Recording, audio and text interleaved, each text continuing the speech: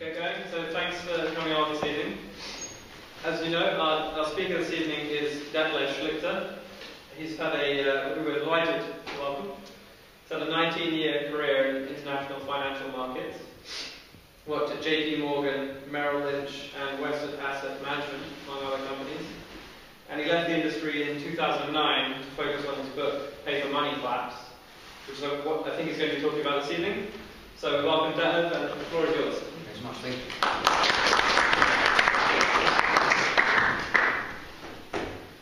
Thank you very much for giving me the opportunity to speak to you this evening. I'd like to present you this evening some of the key theses and the outlook that are developed in my book, Paper Money Collapse. Since the book came out in September 2011, I spoke about the book on a couple of occasions, and some of my presentations are on YouTube or on my website. I try to make each of these talks slightly different, and I will try to do the same this evening. So I hope what I have to say is of some interest, or to those who never heard about the book and have not read it. But it's also hopefully of some interest to those who have heard me speak about it and may have even read the book.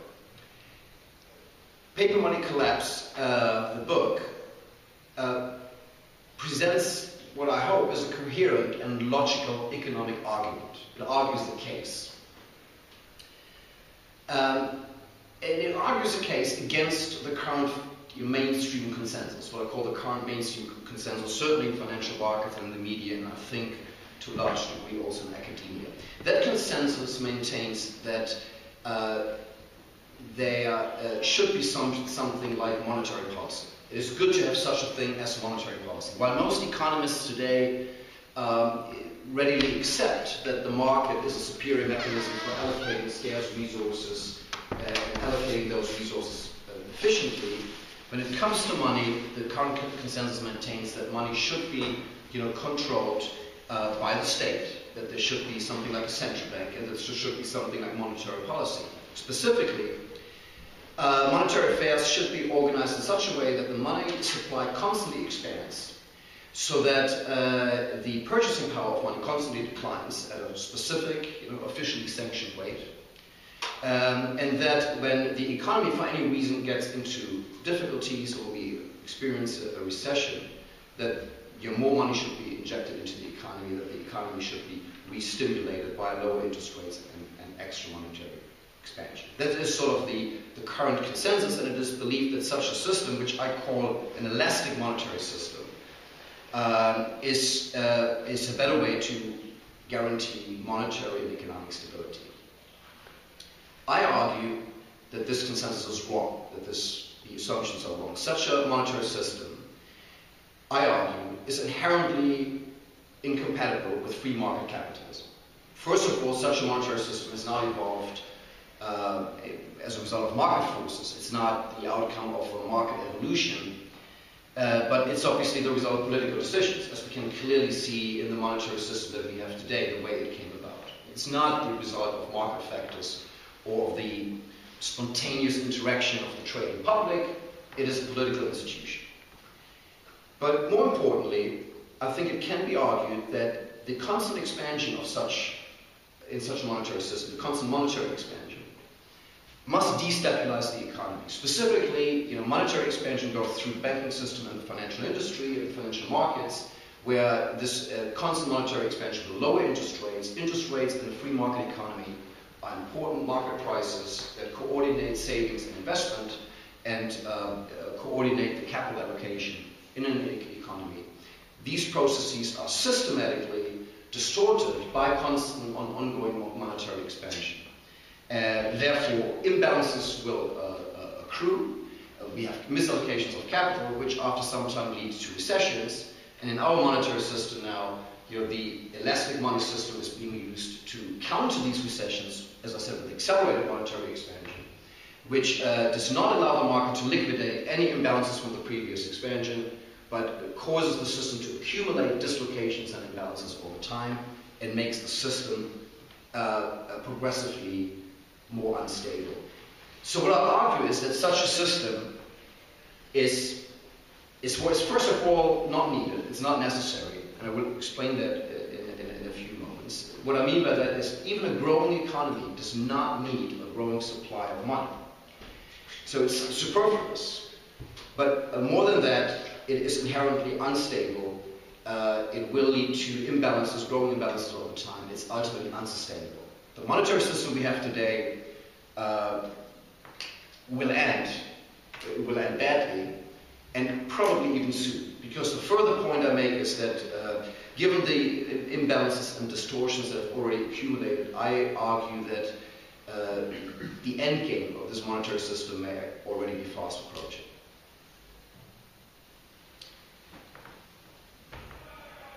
I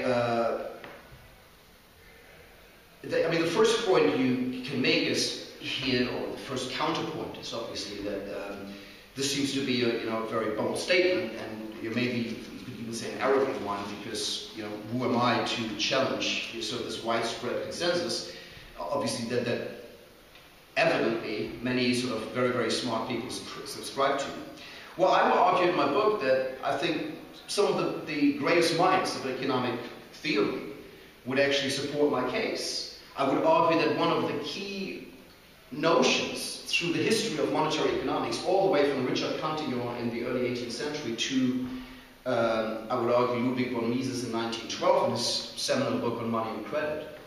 One of the persistent notions through the history of monetary economics was the idea that monetary expansion, the injection of new money into the economy, is a destabilizing factor. That has long been a topic.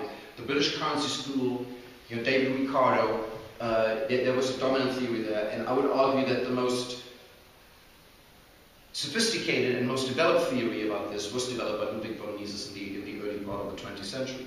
So it's not something that I think is necessarily a new insight, but one that seems to have been pushed aside rather than being rejected over the last sort of 60, 70 or 80 years.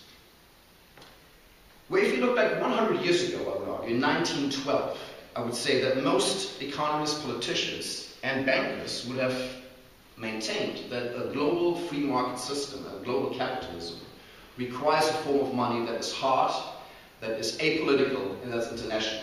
And that is why almost all industrialized nations subscribed to the gold standard. Money was hard, international, and apolitical. Today, obviously, we have money that is soft. It is certainly political, and it's now national, because most countries control their central banks and domestic, local currencies. 100 years ago, in 1913, one of the most powerful bankers back then, John Pierre von Morgan, said, gold is money and nothing else. It was one of his statements. And 80 years ago, almost to the day, in April of 1933, when President Roosevelt made the first steps towards taking the US dollar off gold, he did this, interestingly, by endorsing what was the Thomas Amendment of the Agricultural Adjustment Act, which was a populist part of monetary legislation that was slipped into the Agricultural Adjustment Act, the Thomas Amendment. The Thomas Amendment for the first time allowed the US president to simply issue paper money or to, via discretionary decisions, change the gold content of the US dollar. So when it became clear that Roosevelt would endorse this, his own budget director, Louis William Douglas, said, this is the end of Western civilization. Now, what I argue in a way is that Douglas was correct. Now, it sounds like a grand statement, and it's 80 years ago, and civilization is still standing. But please remember that after the Second World War, we had the Bretton Woods system, which was designed to a large degree by John Maynard Keynes, who was no big fan of the gold standard. But even under Bretton Woods, a link to gold was maintained, and the objective here was clearly to provide some constraint to the creation of fiat money, of paper money, and to not allow money to become a tool of politics. The Bretton Woods system practically ended on August 15, 1971, when Richard Nixon again decided, rather unilaterally, to close the gold window and take the dollar off gold internationally as well. So the current monetary system is really only 42 years old. There were some constraints still in place until 1971.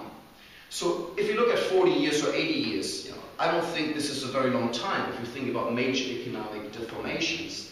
And I think the full consequences of these decisions are only more recently being felt to their full. I'll give you another quote by Ludwig von Mises, who I mentioned earlier, who in a private correspondence in 1965 wrote, "If our civilization will not in the next years or decades completely collapse, the gold standard will be restored." And again, I argue that sort of the importance that these people put on a monetary constraint, on time money in some shape or form to something that was not easily expandable, something that was fundamentally scarce and therefore limited the ability of states and equally of banks to expand the money supply, was believed to be a cornerstone of the free market system. And I do think that this was ultimately correct. So before I present sort of the key points of my book, I maybe should address a few misconceptions that can quickly come up about the book and that I've been confronted with over the last 2 years that the book has been out.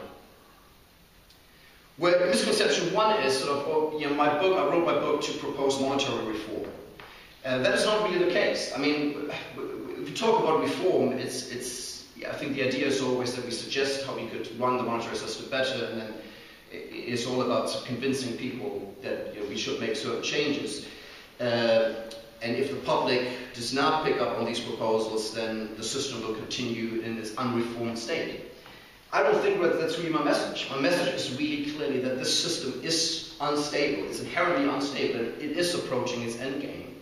So I do think that this system is unsustainable. And so I'm not proposing reform. I just want to hopefully engage my audience in this discussion about the unsustainability of the system.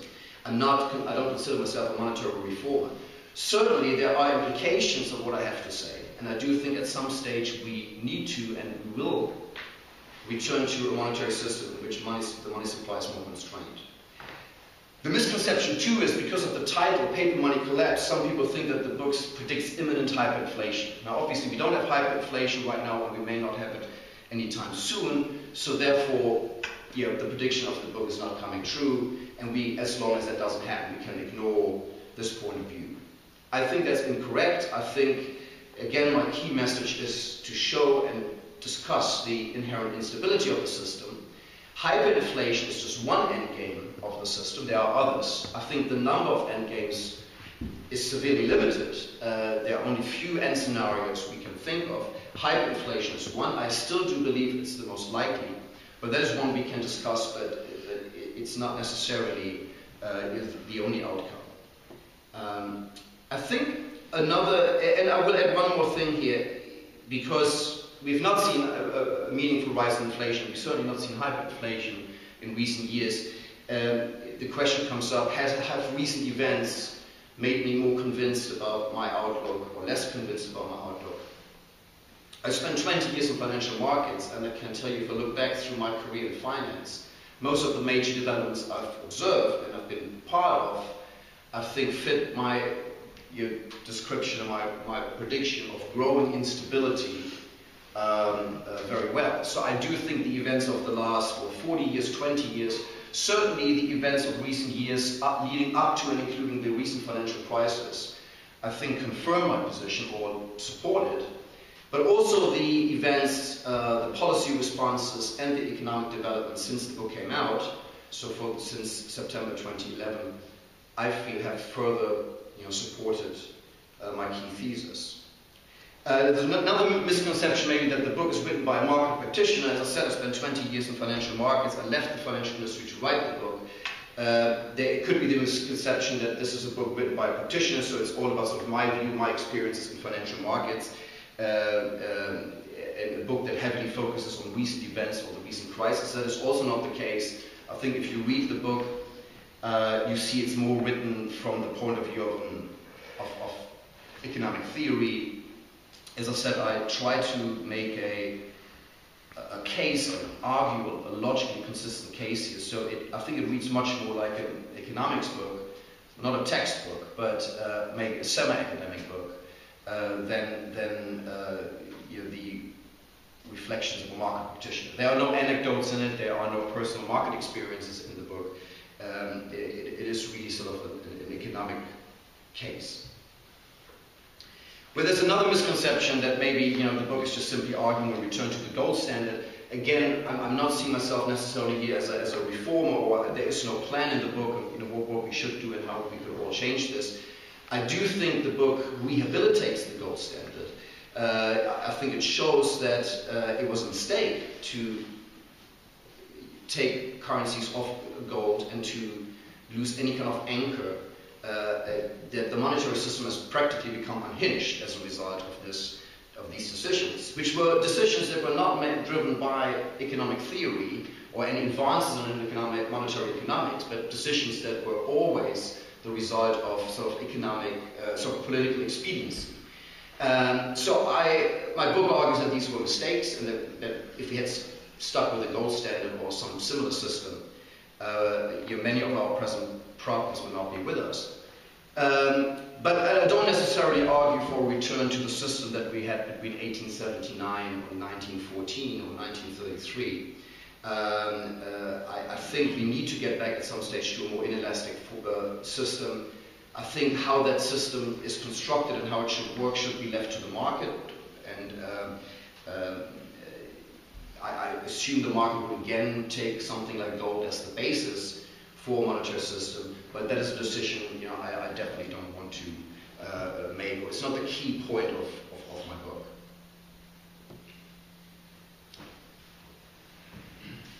So let me summarize some of the key sort of messages in the book and try to sort of hit on the key points that hopefully support this thesis. Well, the first point I make is sort of if you think conceptually about monetary systems, we can divide them into roughly two sorts of monetary systems. And the important point here for me is the elasticity of the money supply. And that's why I call our current system an elastic monetary system. And the opposite of that is obviously an inelastic system. So we can think about a system like a gold standard in which the supply of money is inherently inelastic. Where even under gold standard conditions, money is not entirely inelastic. First of all, people can mine gold and get it into circulation. However, that is very costly and it takes time, and we all know that even today with sort of modern mining techniques, the supply of gold, the outstanding volume of gold, increases only very, very marginally every year. But for the sake of my argument, we can even ignore this completely. And I would have no problem if mining stopped and we had an entirely fixed supply of gold. Well, secondly, obviously, over the last 300 years, modern banking developed, and banks have always been fractional reserve banks. The banks have always been also in the business of issuing money derivatives, so banknotes and bank deposits that are not backed by gold. They did this even under gold standard conditions. That has always increased the supply of what the public used as money beyond what was available in the form of gold, and introduced an element of elasticity into the money supply, which was in fact the reason why economists, even 200 years ago, investigated the effects of monetary elasticity.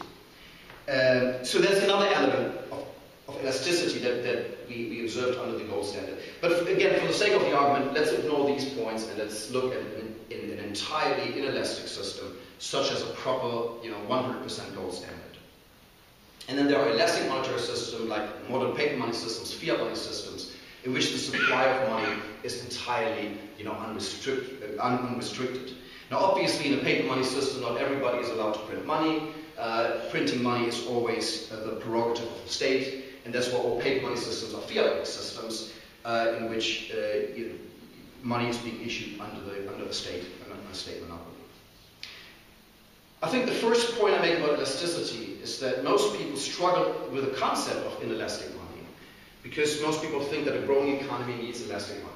A growing economy means we have more goods and services, so we have more transactions every year. Money is the medium of exchange. In order to transact more goods and services, we need more money. So, and I think intuitively, most people feel that it makes sense to have constant monetary expansion. A growing economy needs more money. And this is a fundamental misunderstanding of money. Money is different from any other good or service because money is the only good that you demand only for its exchange value. Your money itself has no use value. Whether you use gold or paper money or modern computer money, which is just bits on a computer hard drive, none of these things give you any direct use value. They only give you exchange value. Nobody who demands money has a demand for a certain number of paper notes or a certain weight of gold or silver. What you demand a certain quantity of these monetary assets because of the exchange value they give you, because of their purchasing power. Now, if the demand for money changes, you can just allow the market to adjust the exchange value of the monetary asset, and that will automatically meet the extra demand for money. So let's assume we have a community where most people suddenly have a higher demand for money. What that means is people want to hold more of their wealth in its most readily tradable form, in its most readily exchangeable form, and that is money.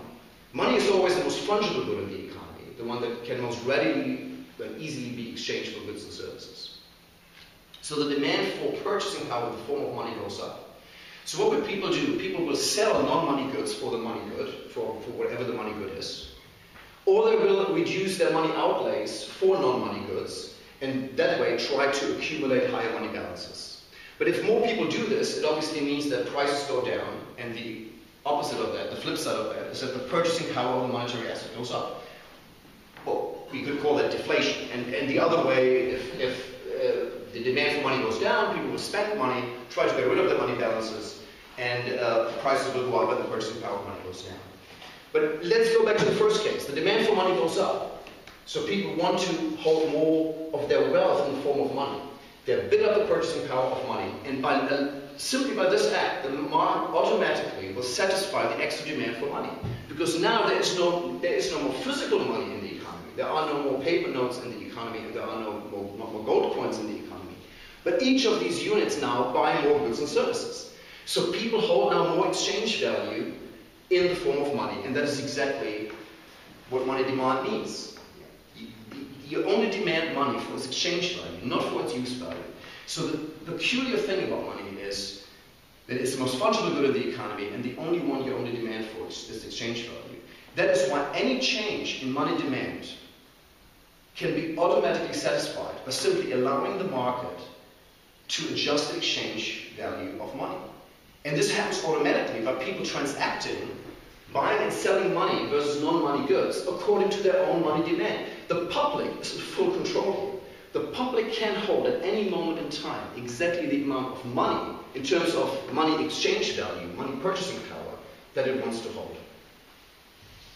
So that's the first one. There is no need for a money producer. Even in a growing economy, there is no need for somebody to constantly produce money. It should not surprise us, because for most of human history, money was gold or silver, and for most of these economies, at least in the short run, nobody could easily supply extra gold or silver.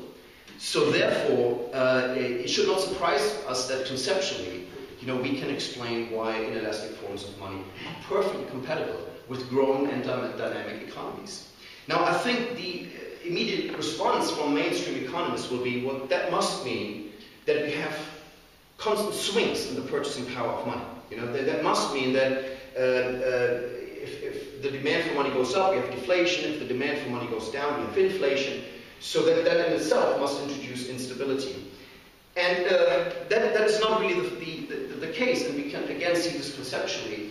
If a certain part of the population suddenly feels they have a higher demand for money, they want to hold more of their wealth in form of money, in readily exercisable purchasing power. So these people bid up the purchasing power of the monetary unit, but the other group of people in the economy, who we have to assume have not changed their demand for money, they have the same demand for money as I had before, but suddenly, whatever money balances they hold, these money balances suddenly buy more goods and services. So the opportunity cost of holding money goes up. I could rather spend the money. A smaller money balance will now meet my unchanged demand for money. So these people will readily spend the money and therefore hand it over to the people who have a higher money demand. I'm not saying, and nobody can say, that this will always mean a stable purchasing power of money. In fact, the idea of a stable purchasing power money is a myth, because in a dynamic economy it will never be entirely stable. And there is now a bit of an obsession with purchasing power stability. But we can see from this conceptual analysis that there is no reason to believe that it will be unduly volatile, that we have big swings in the purchasing power of money. And again, this is something that we can confirm very easily by just looking into history. I mean, through the long periods of time when money was gold or silver and its supply fairly inelastic, not only did it stop economies from growing and from trade expanding, we also see that there was no major inflation or deflation in these economies. In fact, for most of the time, the purchasing power money was incredibly stable. Our long history, periods of British history, is fairly nicely documented how stable prices were. In fact, economists only really began to investigate inflation and deflation as monetary phenomena that would destabilize the economy in those periods and when the link between money and gold or silver was settled. For example, between 1797 and 1821, when William Pitt took the pound sterling off gold to fund the war against France. That's when we had the bullion debate in Britain, and some of the economists discussed this new phenomenon of inflation. So again, it will not be. We don't need elastic money. Elastic money can accommodate a growing economy. It does not lead to undue fluctuations in the purchasing power of money.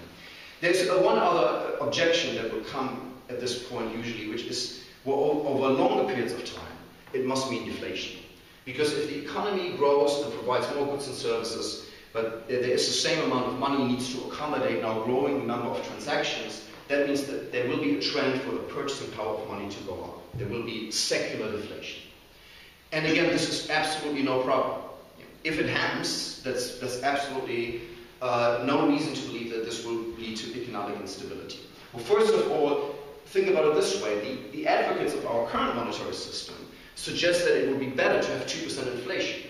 But why would it be better for economic actors if they knew or could reasonably expect inflation prices to go up by 2% every year? And in a deflation environment, they can expect prices to go down by 1 or 2% every year. They will incorporate this in their contracts, in their loan contracts, and in their lending and borrowing, just the same way that people anticipate inflation rate. So if you can have a stable economy, as the advocates of our current system tell us, if inflation constantly is 2%, what's the problem with 2% deflation?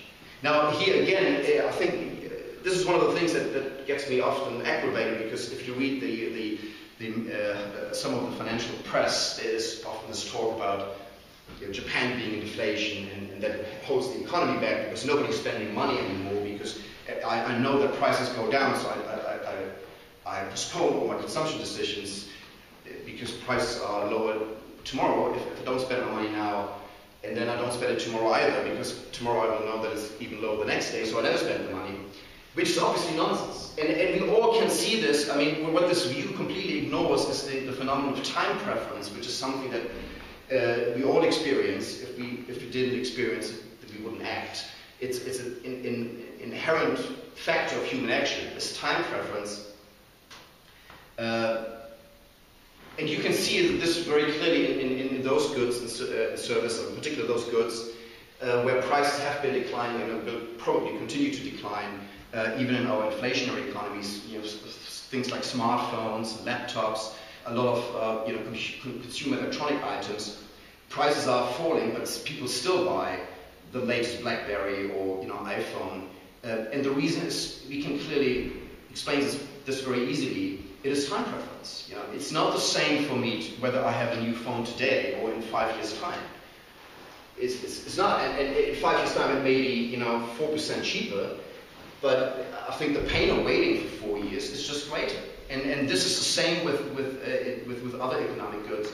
By the way, I add one more thing to this: is Japan does not really have deflation, because prices have not hardly changed over the last 10 years. So by any reasonable measure, I would argue that Japan has price inflation.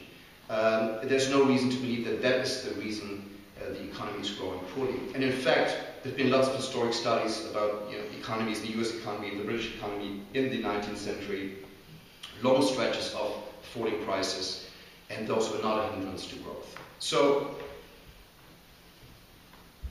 So we have we covered all these points, I think, but so the inelastic money can accommodate a growing economy, does not lead to big swings in the price level, and it may lead over time to moderate secular deflation, which is not a problem. Indeed, I argue in the book it has many advantages, secular deflation, one of them being that you can save by holding money, which would give you a small real return. So there are even advantages for having a deflationary system rather than an inflationary one. But the key point here is that even if we had a money producer, if we have now an elastic monetary system and we would charge the money producer with the goal of stabilizing the purchasing power of money, not to allow the deflation, the secular deflation, but more importantly, to even counter any changes, any sudden changes in money demand. Because as I explained before, if there is a major sudden change in money demand, if suddenly people want to hold more money or less money, that must be reflected in the purchasing power of money. That will lead to money prices either falling or rising. And I agree that this phenomenon in itself can have destabilizing effects on the economy. So, but what if we have a now money producer who is charged with the job of countering these moves? Well, the first point I'd make is, it's completely impossible for anybody to stabilize the purchasing power of money. Because remember, the moment people have a higher demand for money, they will immediately reduce their money outlays on non-money goods, or even sell non-money goods into the market and try to acquire higher cash balances. What I mean is, people will immediately act on that changed desire to hold money. And when the prices then change, and we have a period of deflation, let's say, in response to higher money demand, that deflation is in itself sufficient to completely meet that rise in money demand. Again, remember, money has only exchange value, no use value. If the public has a higher demand for cars or for mobile phones, somebody has to produce more cars or mobile phones because these things have use value. Money has exchange value. The rise in money's purchasing power, the price change of money, is fully sufficient to meet the rising demand for money. So therefore, let's look at our money producer now. So he suddenly is confronted with falling prices, which tell him quite clearly that the demand for money has gone up. But first of all, it's now too late to avoid this effect. If he wanted to stabilize the purchasing power of money, it's already too late, because it already has happened. The deflation has already occurred. So his mission of keeping the purchasing power stable, he has already failed. And now there is no point for him to print extra money to meet the extra money demand, because people have already satisfied that extra demand for money by simply allowing money prices to fall and the purchasing power of the monetary unit to rise. So, again, I think some of the key notions that I think hinder many people to see the advantages of inelastic money, or some people see problems with inelastic money that I think clearly do not exist. I think on the other hand, though, and this is, I think, probably even a more important part now, we can show that elastic forms of money must destabilize the economy. Again, I mentioned earlier that this is a long-standing idea or suspicion. Economists, and many economists have looked at this, is that a sudden expansion of money will lead to economic dislocations. And what I do in the book is I start with a very simple model of an economy where suddenly at some point you inject money into the economy. And it's very clear that in any kind of realistic model of an economy, money cannot be injected in such a way that the money instantly reaches everybody in the economy at the same time. So you always have to inject money at a certain point and then allow transactions to occur that will distribute the extra money balances. And obviously we all know, since, as I said before, Richard Cantillon, who wrote in the early 18th century, that when we have such a monetary expansion and therefore an inflation, that not all prices respond at the same time and not all prices respond to the same degree. And this is the result of the process I just described. The money is not reaching everybody instantaneously. The money is going from one point in the economy to other points and is being distributed. So not all prices will rise at the same time and to the same degree, which always means that at the end of the monetary expansion process, you will have changed relative prices. And if you change relative prices, you will have changed the way resources are allocated. So therefore, you will have changed the employment and the use of real resources. You will have certainly affected income distribution and wealth distribution. Any monetary expansion creates winners and losers. And in a very simple model, you can show that the beneficiaries of monetary expansion are always the early recipients. The people who get the money first, before it has begun to circulate through the entire economy, are the ones who can spend the money that they get first from the money producer, before it has lost its purchasing power, before a lot of prices in the economy have responded to this inflow of money.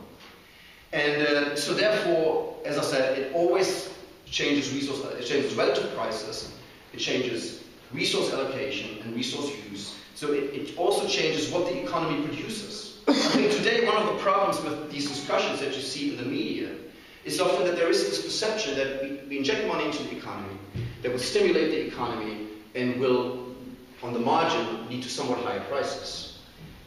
But the idea is always that we all benefit from the extra growth, and that we all have the disadvantage of the loss of purchasing power.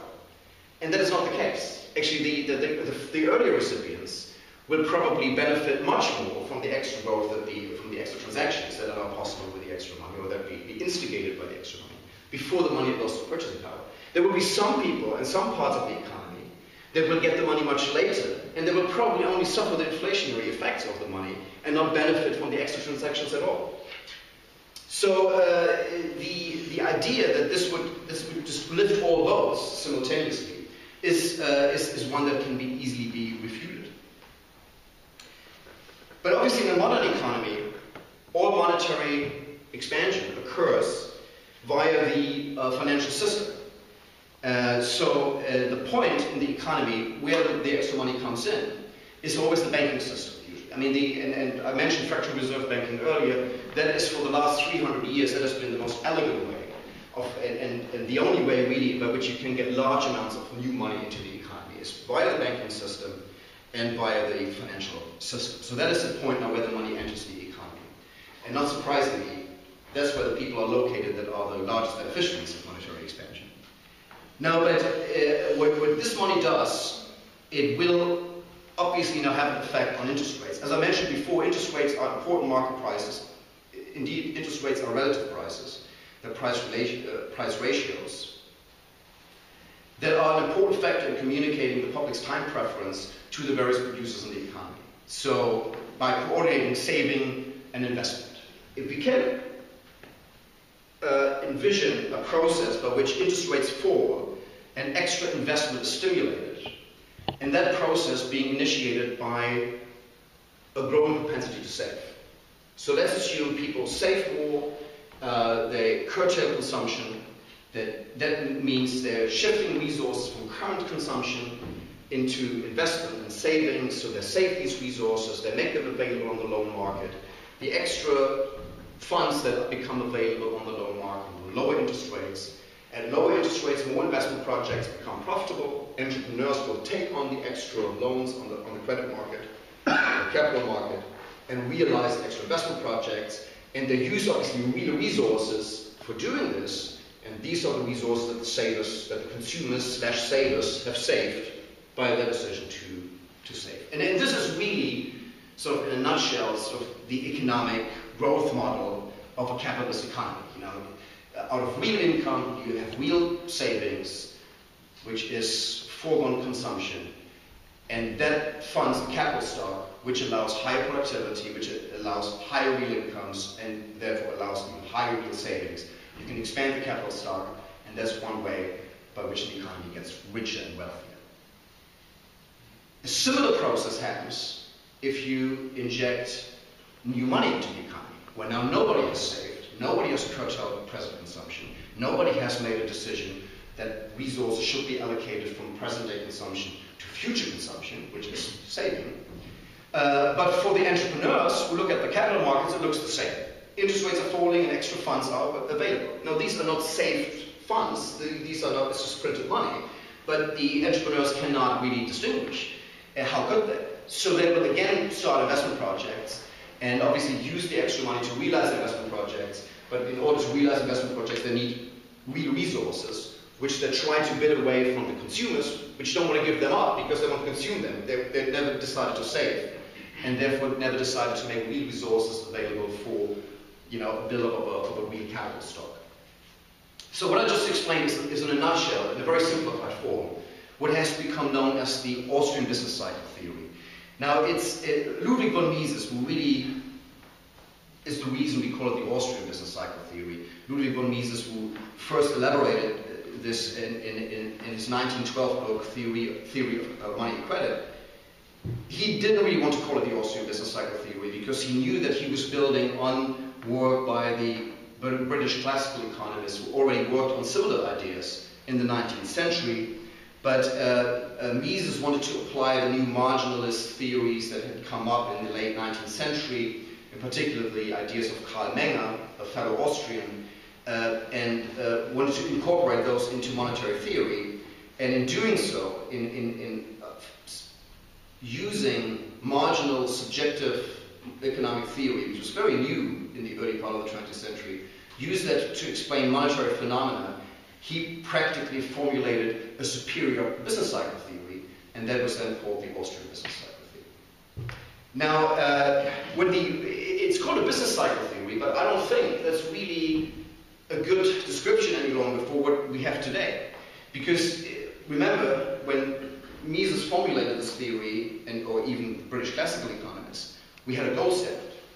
So the monetary expansion that these economists looked at, was a very different kind of monetary expansion than what we have today. What it basically was, this money proper was gold, as J.P. Morgan said. Gold is money and nothing else. But banks managed to issue bank deposits and bank notes on top of the gold stock, and thereby expand, by simply lowering their reserve ratios, they could expand the money supply. And this was, the theory basically said that this kind of marginal elasticity is a good explanation, or is the best explanation, I would argue, for the business cycle phenomena that people saw even under gold standard conditions. But as long as there was a gold anchor, there was, in a way, a self-correcting mechanism here, because obviously the banks, when they expand the balance sheet and create these money derivatives, there's a point in which their reserve ratios become too low, and they curtailing their lending again in the money creation. That usually then starts a recession, and in the recession, a lot of these investment projects that were started based on easy money and not based on saving were then liquidated in the following recession. So you had a money-induced credit boom, and then a credit bust and a correction. So this was a business cycle theory, but you had two parts of the cycle, the boom and the bust. Now what we have since we've done away with the gold anchor and now moved to a system of complete fiat money and entirely unrestricted money creation, is that now we try to short-circuit the bust. So the system, the way it's designed now, still allows for the boom. So banks expand lending based on money creation, banks lower reserve ratios, more credit gets extended on money creation. That leads to a boom. Still a phenomenon we see today. But for the last 40 years, whenever the cycle turns and you get to a point where banks become more concerned about their balance sheet or their capital ratios, cut back on the lending, and the economy rolls over and goes into recession, we now have the central banks, who are now lenders of last resort and increasingly in the business of managing the economy. They come forward now and can print extra bank reserves, lower interest rates administratively, which is, again, a new role that did not have really under gold standard conditions, lower interest rates, print more bank reserves. Bank reserves are no longer gold. Bank reserves is just electronic money that the central bank can create at will and without limit. So whenever the economy now goes into the bust, you don't get the cleansing recession, or you only get a little bit of it, and then we add more money to the system and allow the cycle to continue. Now what this means is that if the Austrians are correct, and I think they are, it necessarily means that now these imbalances must accumulate over time. And it must mean that the economy becomes increasingly unstable and increasingly in need of some sort of cleansing, some kind of recession that will allow the market to liquidate these accumulated imbalances. And in fact, what we've seen, I think, very clearly over the last 20 years in particular, is that the entire economy globally has become ever more dependent on cheap money, on very aggressive expansion of bank reserves and very, very low interest rates. In fact, any attempt over the last 20 years by any of the central banks to kind of normalize interest rates, to go back to interest rate levels that were historically more normal, I mean, even to 4 or 5% as the Fed tried back in 2005, not only do we see a recession, we almost see immediately a financial crisis, because the system is now so levered, because it has never really been allowed in recent decades to completely liquidate and go back into some form of balance. So I think that this is a view that clearly comes from the Austrian business cycle theory, but adapts it to our current monetary system, which you do not have the gold as an anchor that pulls the system back to some kind of balance. Now, obviously, the recessions are painful, and people like Mises always said, like, well, if you want to avoid the recession, you have to avoid the artificial boom, right? I mean, you should not try to encourage growth and by artificially lowering interest rates. If interest rates are low because people save, that's fine. But if interest rates are low because you're simply printing money and encourage banks to lower their reserve ratios and create money out of thin air, you will get a boom-bust cycle. You will not get lasting growth and prosperity. So obviously that did not make the Austrians very popular whenever there was a recession, because nobody cared how we got in there. People just wanted to get out of it. And this is why I think that in our modern system today, I think we have compounded these problems much further. Now at this point, I will maybe say a few words about my own experience here, just to close my remarks, and then we can discuss this. Well, before I do this, let me just give you one quote, which I think is essential, and I use this quote twice in my book. In 1949, Ludwig von Mises explained it such. He said, "There is no means of avoiding the final collapse of a boom brought about by credit expansion. The alternative is only whether the crisis should come sooner as the result of a voluntary abandonment of further credit expansion, or later as a final and total catastrophe of the currency system involved." And that is, in a way, the situation we're in right now, and the situation we've maneuvered ourselves into. Because over the last 20 years in particular, I argue, central banks globally have always tried to avoid these recessions and these periods of liquidation and credit contraction. To allow a meaningful deleveraging of the financial system was stopped whenever there were the early signs that this could happen. But as we do this, obviously, the imbalances become ever larger, the system becomes ever more highly geared and highly levered, and we can see this in many, many indicators. So now we're probably at a point where none of the central bankers even dares to not provide more money to the system. And this is the reason why now we are in a situation where, around the world, all the major central banks are now practically at zero interest rates, and all the major central banks are now using their own balance sheet to prop up the system. A few words about my own background here, or my own experience in this.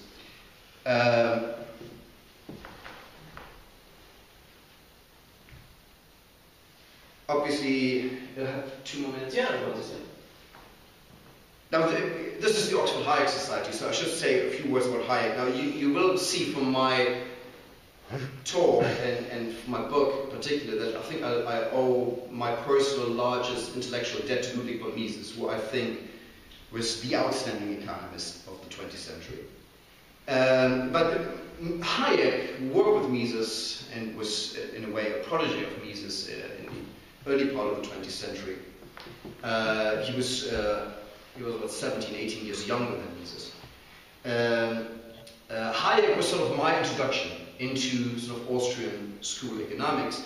I studied economics in Germany and studied economics and business, and became very interested in these things, but I remember towards the end of my studies, we read some texts by Hayek, and that sort of really ignited my interest in economic theory, really, and also in political philosophy, and certainly in the Austrian School of Economics. And I read sort of Austrian, first of all, I read probably everything that Hayek ever wrote. I started a career in finance in 1990, so I never went into academia.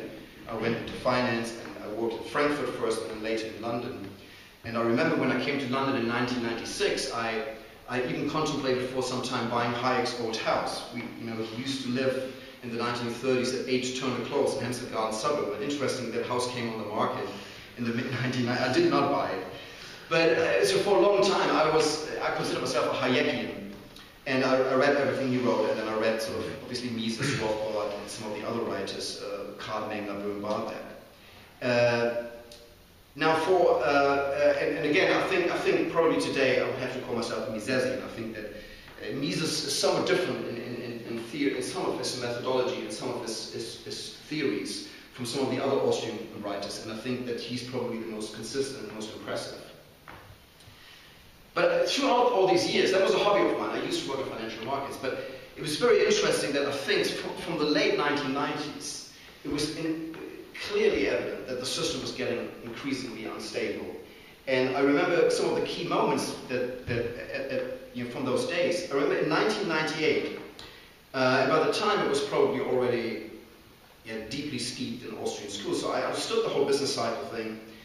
And in 1996, Alan Greenspan, then the chairman of the US Fed, had given a speech that is famous to this day. He gave a speech where he was first talking about irrational exuberance. So he was basically giving a hint that he felt financial markets were overly optimistic, and we had a massive bull market in equities, not least in technology stocks, and he felt that this was all going a bit too far. So then in 1998, obviously the bubble had to burst, and the trigger was the fall of Russia in August 1998, and shortly after that, a major hedge fund, a long-term capital management, LTCM, got into trouble and faced default. And at the time, so suddenly, a lot of the markets shut down, big sell-off in risk assets, and we all were affected by this, obviously. But I felt that Greenspan would not lower interest rates in this environment, because clearly he even had a tightening bias. He even was leaning towards tightening monetary conditions.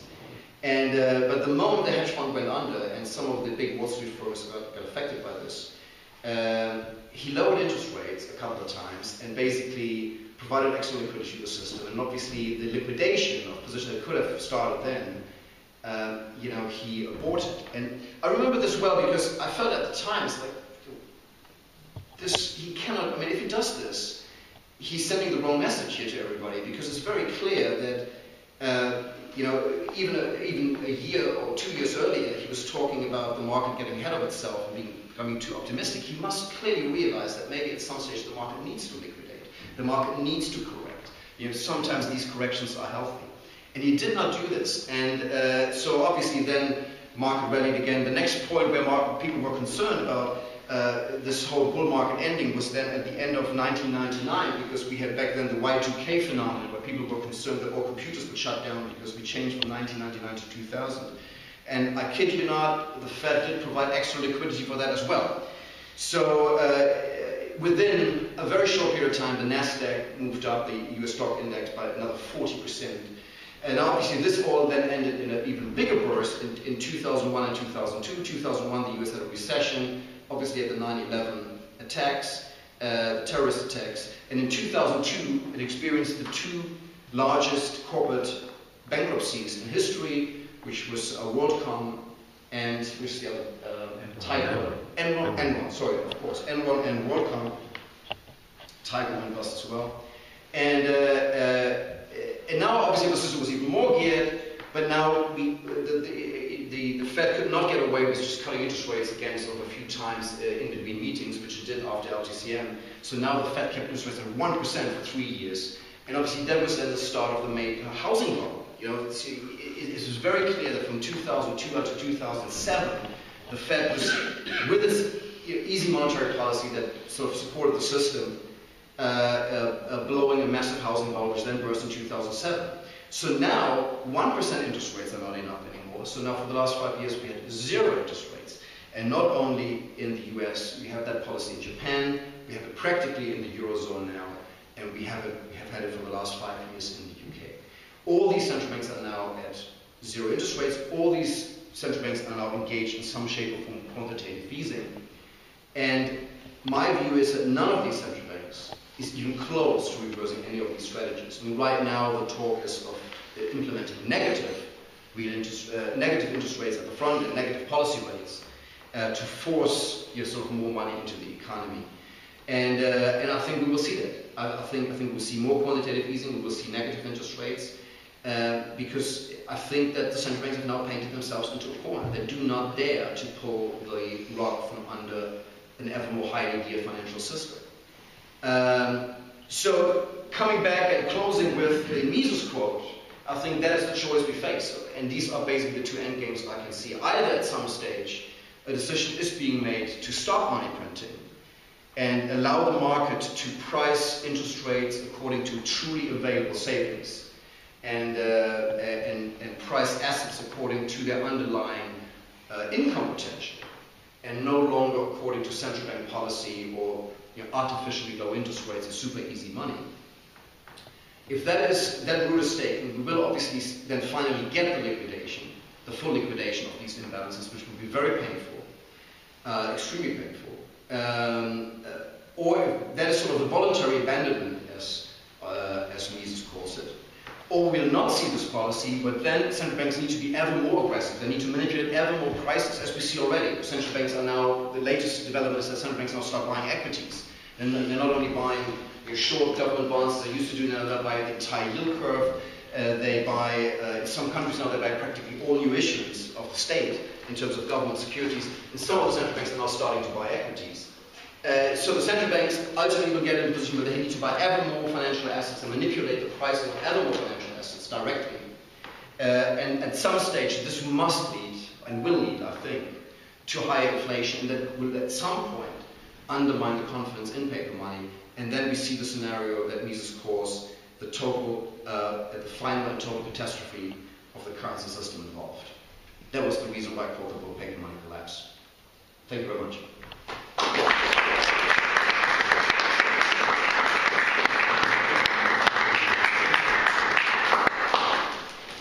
Thanks very much for an excellent talk, Detlev. I'm sure we'll have some questions, so I'll let you choose the questions.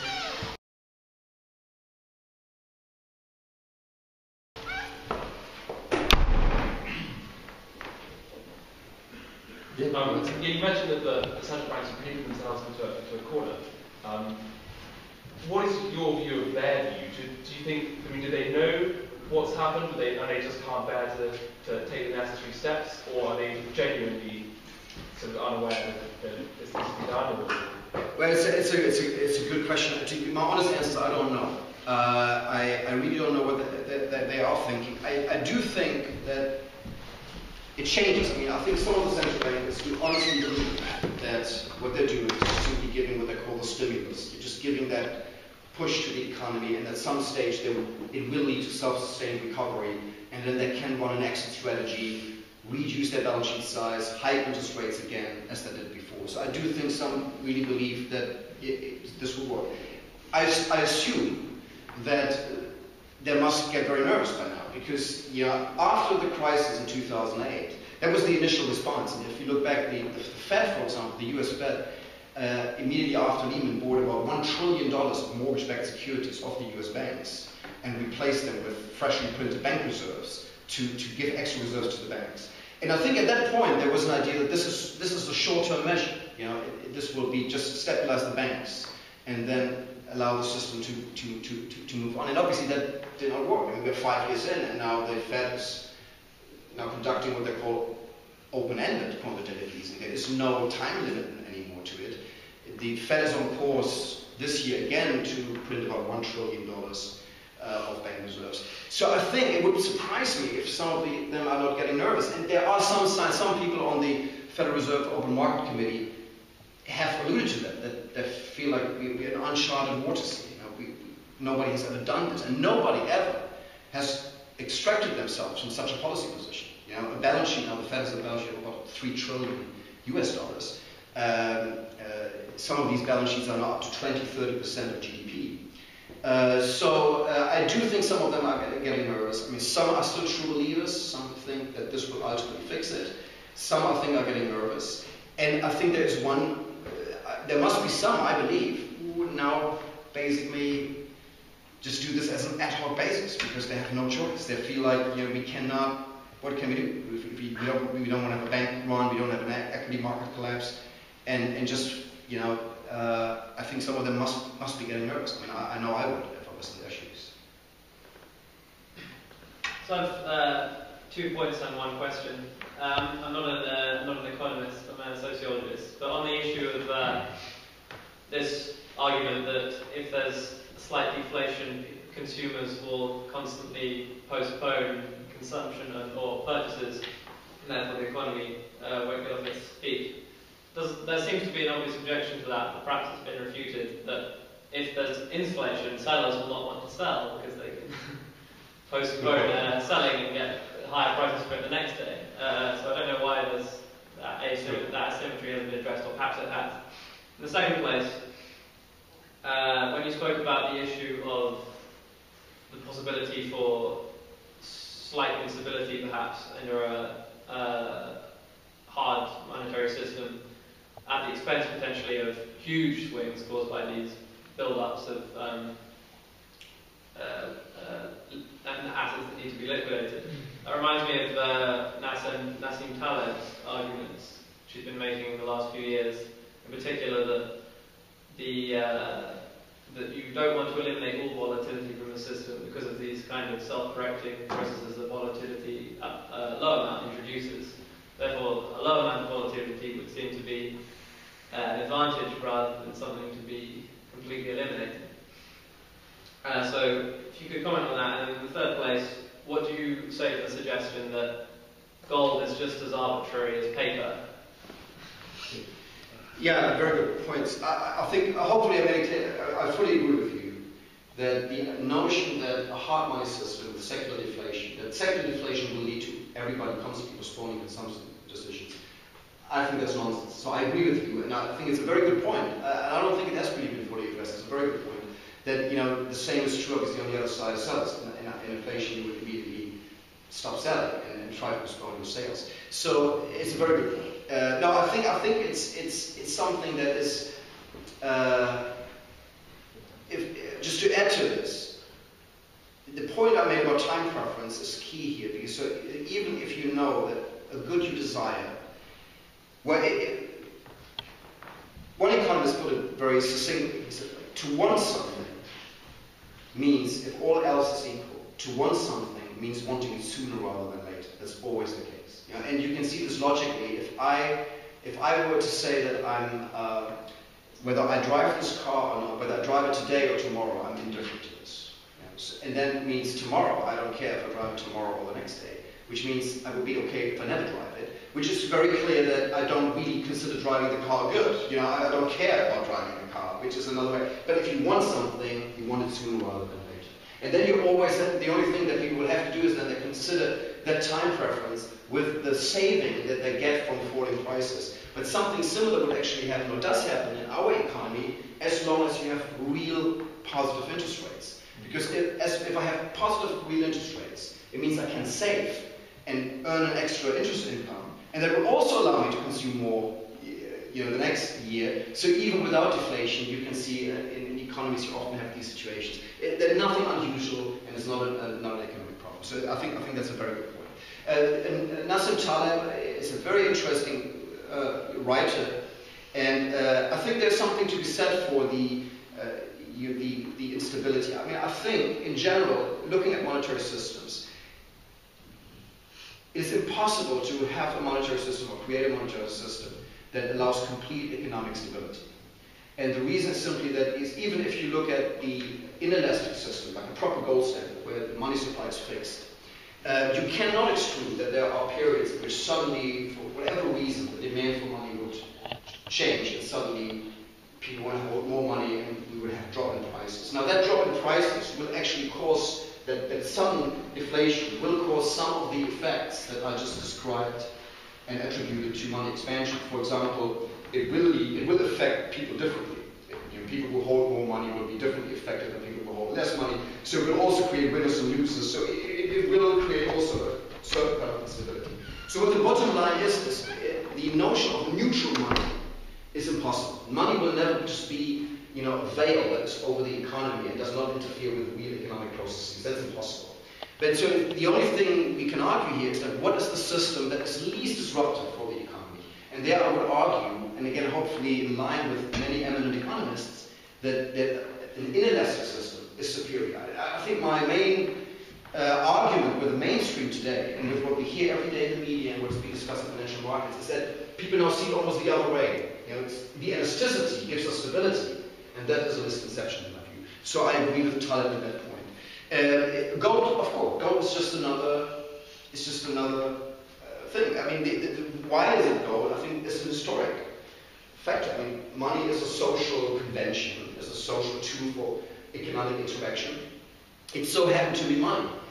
Could it be something else? Yes, but if it's a physical commodity, you would have to say that gold, of all the 92 naturally occurring elements in the universe that we know of, gold is really ideally positioned for it because it's almost perfectly divisible. It's homogeneous. It's easily accessible. It doesn't decay. All the gold that was ever mined is still around and available. So it has many, many advantages. And this is the reason why for the last 2,000 years most economies have ultimately drifted towards gold. But could we imagine a new form of money? Yes, we could. And one of the interesting developments, I think recently, it's just an experiment, but it's very interesting, is this whole idea of Bitcoin. I don't know if you heard of it, but it's because what's interesting about Bitcoin is electronic money, so it's immaterial. If it really is money, it's a cryptographic commodity, so it's designed by cryptographers. It's based on an open source algorithm, so everybody can see the algorithm. But the interesting thing about Bitcoin is that the amount of Bitcoin that can be created according to this algorithm is strictly limited. You can create them by running mathematical puzzles on high-powered computers. You can mine these Bitcoins, it's called mining, and get them into circulation, but the way the algorithm, 2,140 or something, for all Bitcoins to ever be created, and then there will only be 21 million of them. So it's just an experiment and it may never catch on. But at least conceptually, you can see here is something, if people would use this as money, if people accept this as money, then it could be a very powerful challenge to gold. Although gold has obviously 2,500 years of history on its side, so it would be difficult to break into those network effects. But I would argue that I think gold, for me, if we leave it to the market, I think gold would win right now. But conceptually, I could see other solutions. How do you feel about the other metals?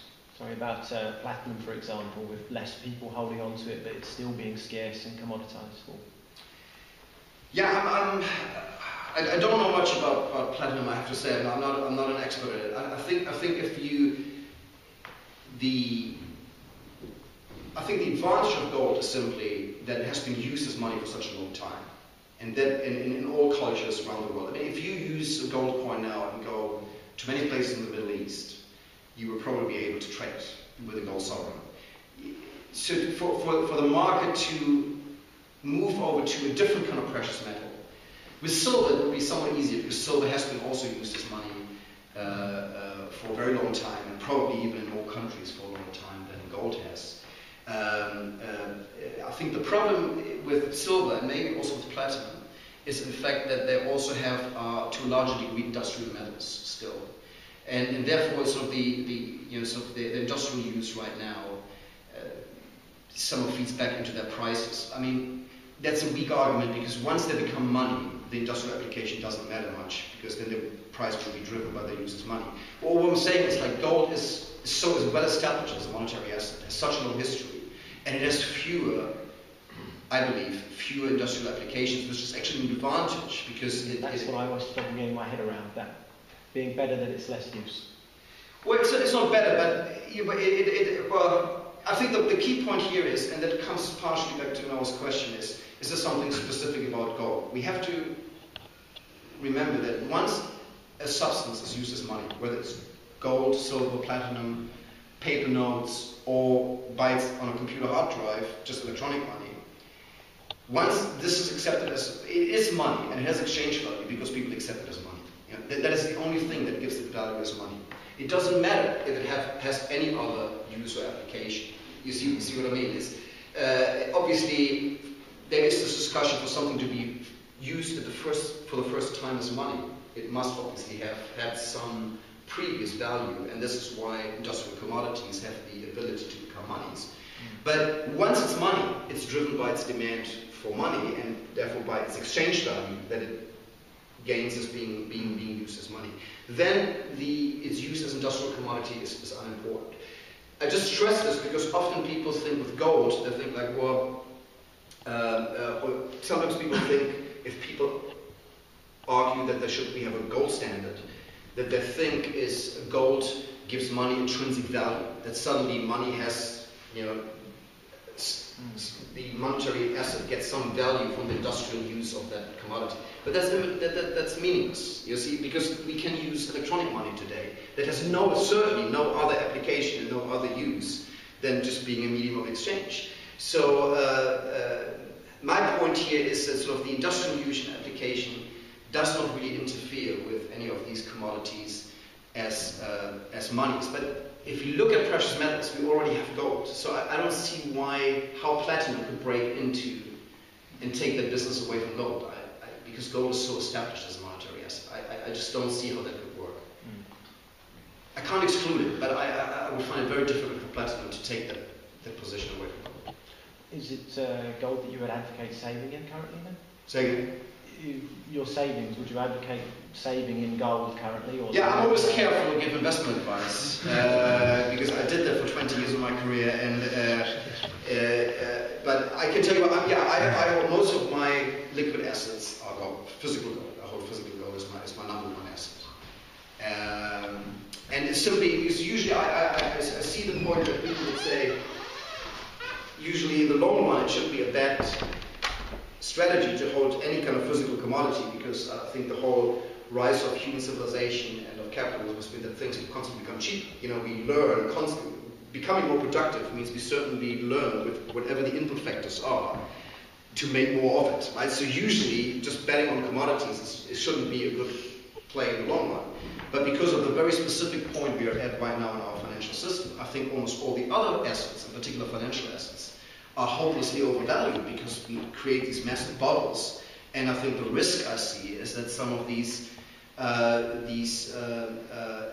assets bubbles could deflate, and also, obviously, one of the key risks is also that central banks continue to print money, and if we get into a fiat money crisis, people use old established forms of money, such as gold, and people will use gold as a safe haven asset. So, Senator Rand Paul, who ran for president in America, is quite vitriolic about the Federal Reserve and the Bank of England. He calls them a Ponzi scheme. And I'm just wondering, I've heard that who actually owns the Bank of England? And I guess that's one question. My second question is, you know how when you said the the central banks print the money, they give the money to the banks. So what do those banks give in return? So they just get the money. Is that just free money? And so can they just take a bit of it and spend it on buying Ferraris and property and things like that? What happens to the money once it's given to them? I don't understand that. Okay, the first question, I'm not actually quite sure what the ownership structure of the Bank of England is. Well, from what I've heard, it's a privately owned limited company, and the directors of the company are a state secret. Well, I know for the Fed, because the point is often when this topic comes up, people quote this thing that the Fed is owned by the banks, and the banks own the Fed. And that is used by many people as an indication that sort of, well, this is not actually the state running the financial system, it's the banks running it. I think that is a legalistic point. I don't think that's true. For the simple reason that the policy of the Fed is being set by politicians, it's being set by Congress. When the Fed was taken off the domestic gold standard, there was a decision, as I said, the Thomas Amendment, Roosevelt. When Nixon closed the gold window, he got a couple of his advisors together in Camp David, and they decided Bernanke, the Fed chairman, is being appointed by Congress. I mean, this goes through political bodies. So the mandate that the Fed has, and the Bank of England is the same thing, the mandate that these central banks have, what they can do, how they can run policy, how they can run their operations, who runs them, what their objectives are, is all being set by politicians. So the banks, obviously the banks benefit from the central banks. The banks love central banks, at least maybe until we're at the thick of the end game, that can change, because what banks now realize is that obviously there cannot be government-supported, which there are, state-supported enterprises, and still keep the private profits to themselves. You know, that's why we have now that's why we de facto nationalizing the banking system, which is what we're seeing right now. So in a way, I can see that the banks love to have a central bank because it's a lender of last resort, and it's clear that once you allow your banking system to become big, you cannot allow them to go under. You know, in any capitalist industry, we should see bank or corporations that fail to close. I mean, RBS should be shut down, and Citigroup should have failed, and Northern Rock definitely should have failed. All these banks are still around. Why are they around? Because they now become conduits for monetary policy. The state will not let its conduit for policy go. So the banks have become parastable organizations. They're not really private, enterprises anymore. At least the big ones. Big banks cannot go under. And how does the process of money creation go? Well, the way it operates, and again, there's some debate. Let me give you two ways of looking at it. Usually it would be that the central bank, if the central bank wants to increase the supply of money, that's how the theory goes. The central bank wants to make sure that we have 2% inflation, so we need to make sure that more money comes into the system than we gain in productivity, otherwise prices wouldn't rise. So the central bank would give extra reserves to the banks. Now, how they do this, they buy assets from the banks. So this is the central bank, usually government bonds. This is the number one asset that central banks use. They can use others, and they have to use others. In the early days of the Fed, and Fed was founded in 1913 and really started operation in 1914, the Fed would only buy trade loans, trade paper. And in the early days, people would have been shocked if the central bank would buy government bonds, because this would be seen correctly as funding the government. But today, most central banks use government bonds. What they do is the central bank goes out, buys government bonds from the banks, and credits the accounts that the banks hold at the central bank with newly printed reserves. So the banks have now just changed in asset, on the asset side of the balance sheet, they changed government bonds for reserves. But now they have extra reserves, and extra reserve means now they can extend their lending business and create more loans out of nothing. Where did the banks get it? Where did the banks get the government assets to give to the central bank? Is that what you meant? Is that what you said? Yeah, but they have them on their. They have from deposits. They have invested. Of all the assets, I mean, obviously banks have deposits on their liability side and loans on the asset side. But they may not put everything into loans. They may put it into, but it could be loans. I mean, they could hand the loans that they extended over to the central bank. But usually, most of the big banks hold tradable investment securities as well on their asset side, and those are being used for operations with the central bank. But it's a very good point, because it's very clear that this setup makes it interesting for the banks to own government bonds. And whenever the central bank wants to increase the money supply, the central bank will also buy government bonds. So it's clear that this entire system helps the state run large deficits. I mean, this is the reason why since 1971, since we've severed the last link to gold, almost all governments have been continuously running budget deficits, which would have been impossible under a gold standard. Because this is the banks have an interest to accumulate government bonds because they can hand them to the central bank and obtain reserves. And the central bank, whenever they feel the money needs to expand, they use government bonds as an asset to buy and replace with new reserve money. And do the cost of those bonds go up and down then, based on market forces? Well, they go up, on market forces, but the more involved the banks get and the central bank in the market for government bonds, the more obviously the price of government bonds will be determined by those players and not other market participants. I mean, I would argue in Japan now, where the new policy is to buy more than 100% of the new issuance of the government, which means that the central bank buys all government bonds that the state issues, and no private saver has to put up 1 yen to fund the government. It is done by the printing press. Yeah, that's obviously a very dangerous situation. This is official policy in Japan now. And in this market, I would argue that the price of government bonds is largely manipulated by the central banks. But the price of government bonds is very important because that is considered by most market participants as the risk-free asset. So in terms of pricing other assets, even equities or loans, things are being priced off, the base rate, how you fund the bank at the central bank, which is set officially by the central bank, or by through the government yield curve, which is now manipulated by the central bankers directly. And even there's not even a secret. The U.S. Fed, in their second quantitative easing operation, declared that the goal of their policy is to change the yield curve, to make sure that the yield curve is a certain shape. So the central banks are now in the business of managing all these asset prices, but they are going via the banking system. The banking system is their conduit. Although I have to say that now in Japan, because the banks are so highly geared, already full of government bonds, that now the central bank goes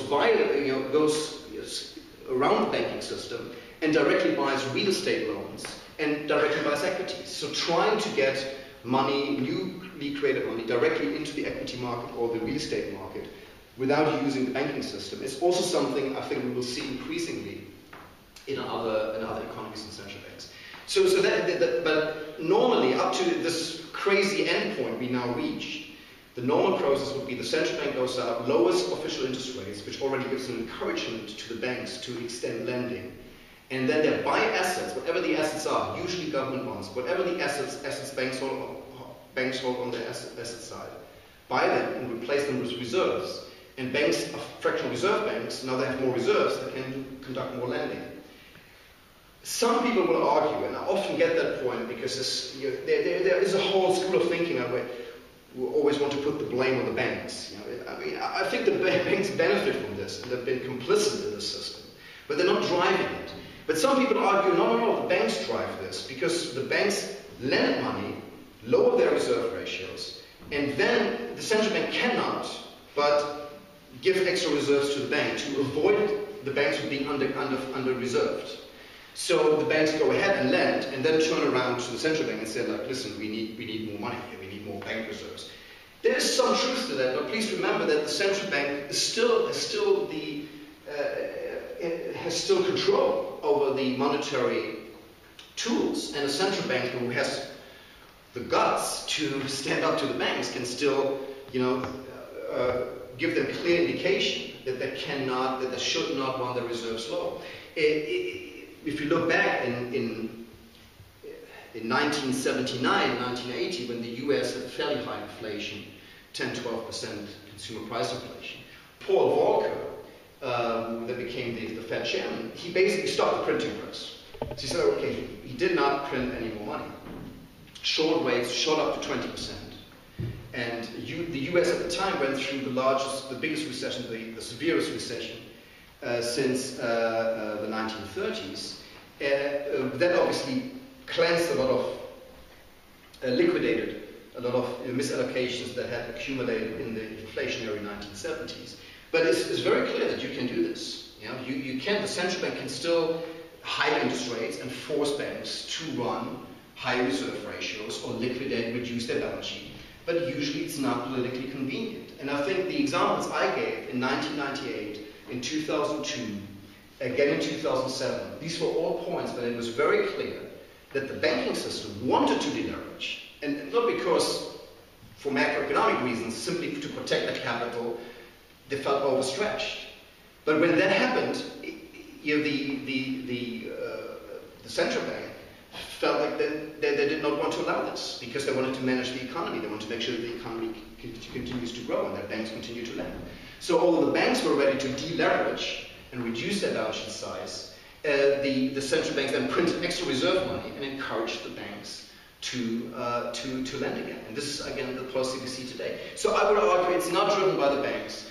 Yes, the banks like central banking. The Fed only came about 100 years ago because Wall Street wanted to have a lender of last resort. Or banks wanted to have a lender of last resort. The idea of having a government institution that is watching your back is appealing to lots of businesses and so to banks. And yes, legally, the banks even own the central bank, but the way monetary policy is conducted is for macroeconomic policy reasons and is determined by politicians.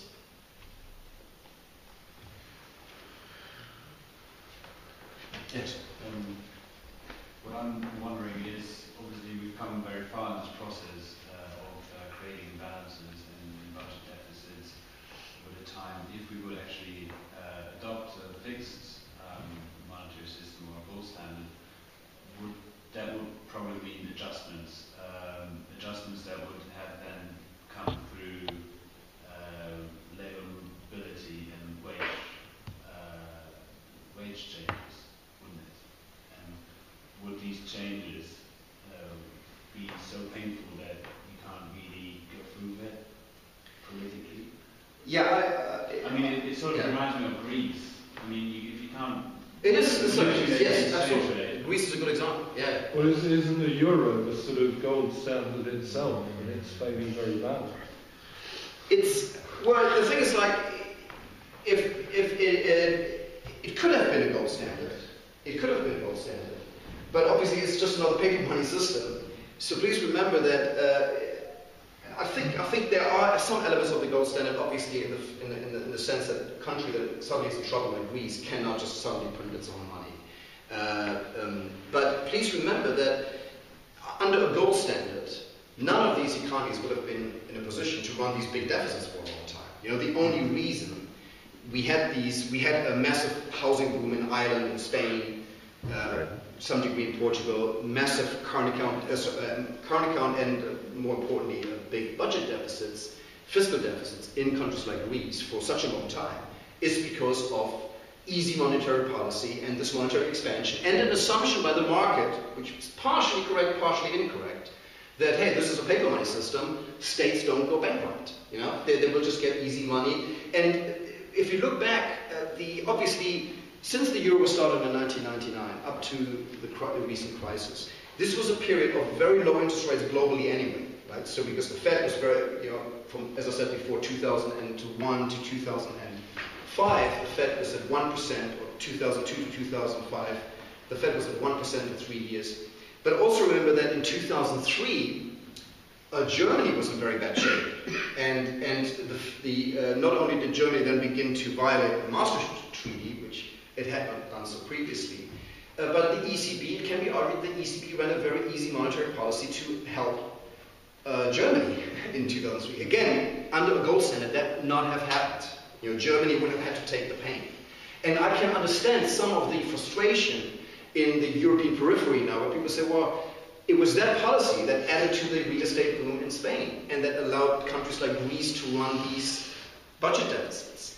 So I think if the Eurozone had really been conceived as a gold standard, or had been a gold standard, some of the dislocations that now haunt the system would not have been allowed to build up. And I think that is, for me, always the strongest argument for the gold standard. It's not how you deal with a crisis, it's the thing that you would not allow, and you cannot, the system would not allow the build-up of these huge imbalances.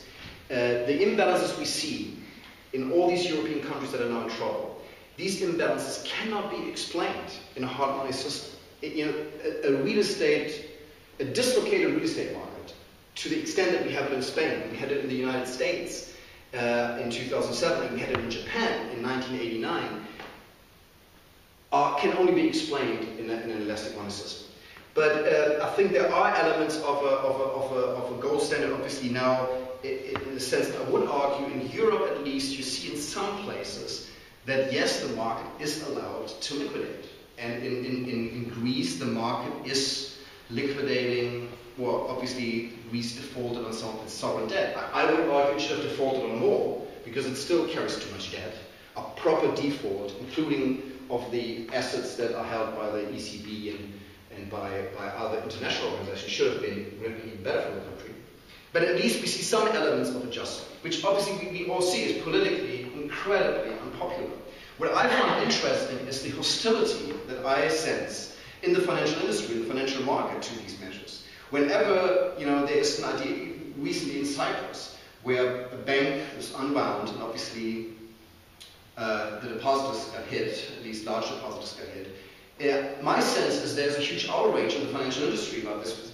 How can you allow this? Which tells you how all the expectations have shifted now. We created a system in which the players in the financial market believe to have constant access to cheap money. And if there is a problem, it will be addressed by the central bank printing and lowering interest rates. So I think to your question, yes, I think if let's say there would be a global agreement to go back to a global gold standard. I think it's very unlikely to happen, but for argument's sake, what would happen? Now, I think the most important thing for me is that at that point, some point, interest rates would meaningfully reflect again the scarcity of real voluntary savings, because we don't know, nobody of us can tell what the real price of these financial assets should be. What should interest rates be? We don't know. Interest rates should reflect the available pool of savings, the time preference of the public, how many assets can really be allocated to projects that will only give you a return in the future. This is a key question for any functioning economy.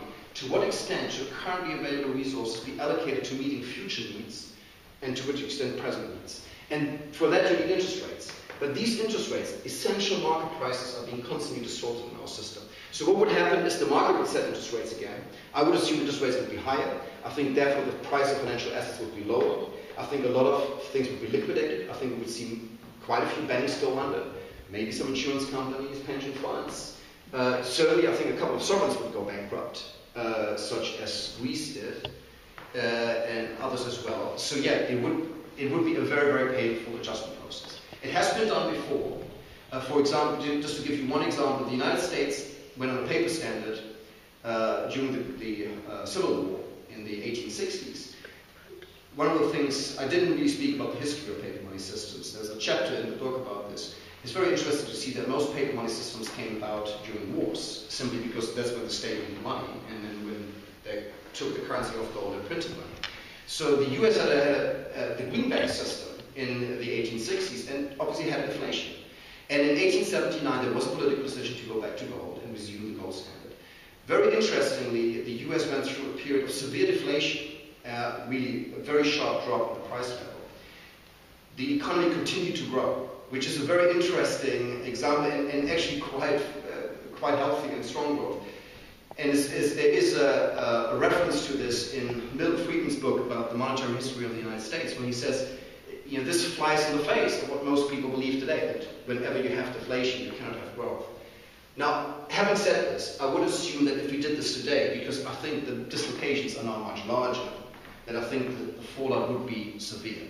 And because people fear that fallout, I do not think that politicians have the stomach to go through this. So that's why I think they will not voluntarily go back to a gold standard. Sorry. Yeah, so within the Austrian school, there's the division between kind of the full reserve free banking economists and the fractional reserve free bankers. And in your discussion of deflation, the kind of account you gave of the kind of shifts in money demand was very much in line with the kind of full reserve explanation. So I think the fractional reserve Austrians are generally more kind of influenced by monetary disequilibrium theory, have kind of raised two possible worries about that, most of which you sort of touched on briefly, but there's the idea of kind of price stickiness, so that if you have a shift in money demand, prices won't move instantly, and that's in the short run you'll have kind of unemployment. And secondly, when prices do fall, they won't all fall systematically at a nice level. There will be changes in different prices relative. and that causes economic inefficiencies because entrepreneurs to work at an optimal level need prices to hopefully nearly reflect the relative scarcity of goods, and while we're in a process of disequilibrium, that's not going to happen, and so you're more likely to get malinvestments. And so this kind of solution, the kind of thing like people like George Selgin have discussed, is this idea of fractional reserve free banking, where the idea is that you have banks which will say print up more money in response to rises in money demand, and then will retract these in cases where money demand falls. So I was just wondering where you stand on this kind of, if you have a position on this kind of fractional reserve, full reserve, free banking debate, whether you think those kind of arguments work, etc. Yeah, I try to give a short answer to this because you touch on some interesting points. I mean, I consider myself a free banker, so I would argue I'm more for free banking. I think the market should decide what kind of money we use, and I think the market would decide some kind of inelastic form of money. So as long as Bitcoin is ready, I think it will again be gold. So let's assume we have a gold standard, a hard gold standard, and then I think we should allow fractional reserve banking. Fractional reserve banking will be conducted. I think, as you know, some of the Austrian economists argue that fractional reserve banking is practically a violation of property rights, as some kind of fraud, and therefore in a proper free market economy in which property rights are rigorously enforced, it wouldn't exist. I do not agree with that. I don't think there's anything fraudulent about fractional reserve banking. It looks a bit dodgy, but it's not really, because I do think at the end of the day what people do, well, if you deposit your money into a bank, you should know that you give up ownership of the money. And credit to the British legal system, the House of Lords has actually explained this 150 years ago. They made it very clear. You give up ownership of the money. You now have a claim against the bank, which is something different. And we know the way our monetary system works now is you assume that that claim can immediately be turned again into money. Today, even at night, at a cash bank. That's fine. But you also know that there could be times when that doesn't work. When the bank goes bankrupt, you know your money is in trouble. And that's why people lined up outside of Northern Rock. People understand this. So they do. So what I argue, if you deposit money into a bank, you know you give up money, ownership of that money. You know, when you hold cash, you have a form of money that is not at the same time somebody else's liability. It's just you own it. It's nobody's liability. It's just a medium of exchange. The moment you put it into a bank, you have the extra risk. You have the counterparty risk of the bank. So and that's where you get interest on the money, because otherwise you wouldn't get interest. So I think it's not fraudulent. It should not be banned. I think one of the points you raised is like, well, if we have an inelastic monetary system for whatever reason, so let's say we have a gold standard and there's very little fractional reserve banking, money is practically inelastic. That would mean you have these periods of deflation, and could that cause on the margin inefficiencies? Yes, I cannot argue against that. My point is the following. Injecting money into the economy will create larger inefficiencies. You see, that was the point I made earlier. Money cannot be neutral. So yes, any form of money will somehow have feedback into the real economy, and some of that will be a disturbance. Neutral money is not possible. So by having any means by which you can keep, for example, try to keep the purchasing power of money stable, which I argue is impossible anyway, any attempt to do this is doomed. But if you try to do this and constantly inject money into the economy, you will create other instabilities, and they are larger. So I think whatever slight instabilities a fixed monetary system with slight deflation would have, I think are still advantageous to having any other system.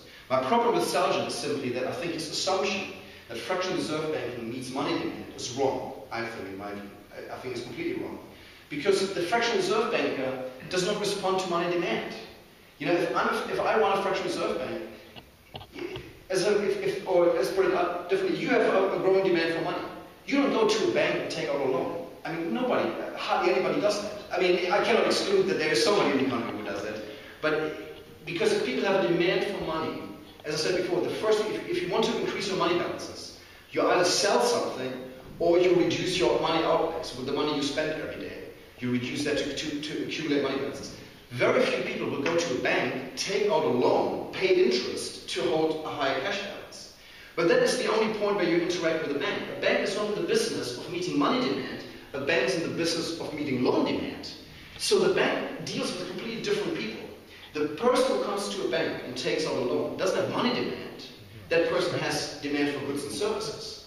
In fact, that person has a very low money demand because that person has such a high demand for goods and services that he's even willing to pay interest to have his demand for goods and services satisfied now. That is the opposite of money demand. Money demand means low demand of goods and services, high demand of the flexibility that only money gives you. So, if you look at the process of, to run a fractional reserve bank, you need three people. You need the depositor, who deposits the original money that becomes the reserve on which the banker then can issue more loans. You need the people who take out the loans, and you need the banker. Now, if the banker wants to get more money into circulation, what he has to do, he has to lower his reserve ratio. That means he issues more paper money or issues more deposit money on top of what his reserve is right now. Whether the public has a higher demand for that money or not, doesn't matter for him. Because if the public has no extra demand for money, and even not extra loan demand, which is something different, well, he can lower interest rates to get the extra money into circulation. That should encourage somebody to take out a loan. But that person doesn't have money demand. Now, if the public does not have higher money demand, that money gets into circulation. People don't have a higher demand for money. It simply means that prices will rise and the purchasing power of money will drop. If you're a money producer, and a fractional reserve bank is momentarily a money producer, you can print as much money as you like. The public will take it, just as at higher prices, at higher inflation. But if you're a money producer, the lack of money demand is no problem for you. It doesn't mean that any of the money you create sits in your warehouse and doesn't get into circulation. You can always get into circulation. That's the beauty. Money is the most fungible good. And you can place any amount of money because you will just allow the exchange value to adjust. So the idea is, I think that there is this idea with Salchet and also with White, Larry White, I think, the way I understand them, I hope I'm not misrepresenting them, but the way I understand, they have this idea that the free market fractional reserve banks will satisfy money demand. I don't know how that could work because money demand, people have demand for money. They reduce outlays, money outlays on non-money goods, or they sell non-money goods for money. People don't take out loans, because the person who takes out a loan immediately spends the money. If that person had a higher demand for money, he'd take out the loan and sit on the money, which hardly anybody does. So my point here is the idea that the banks operate fractional reserve. The constraining factor for the fractional reserve banker is the trust that the public has in the bank. As long as the public thinks the bank is good to go and the deposit money that the bank creates is good money to have, the bank can lower its reserve ratio and create more money. It can lower the reserve ratio, offer more loans at lower interest rates, entice loan demand, place the money in the economy. If nobody wants to have the money, that only means it loses purchasing power. And you don't care about that because you produce at zero cost. So I think there's a misunderstanding about how money demand interlinks with fractional reserve bank. I think we should bring the proceedings to a close, but we should definitely thank Detlev once again for an excellent talk and interesting discussion.